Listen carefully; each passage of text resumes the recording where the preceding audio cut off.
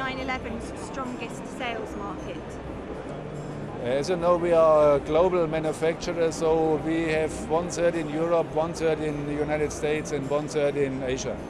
You wouldn't say there's a particular market there where you're expecting to see more growth? The United States is very important for us, but as well as Europe and Asia. Okay. How many units of the new 911 are you planning to sell per year? I suppose we should have about 30,000 each year, so at the end of the day it should be more than 200,000 in life cycle. What is your outlook for the market for next year? Do you see any signs of luxury vehicle markets being hit by the economic slowdown? Yeah, of course. We know from the last crisis that also luxury vehicles are punished.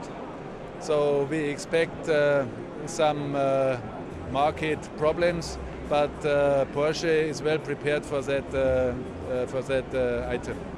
And just one final question. Are you more optimistic or pessimistic on the sales outlook for 2012 than you were 6 months ago? We are skeptic because we don't know what the economics will do and the politics.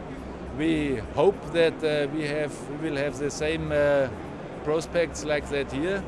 And what we have is a well-prepared product program.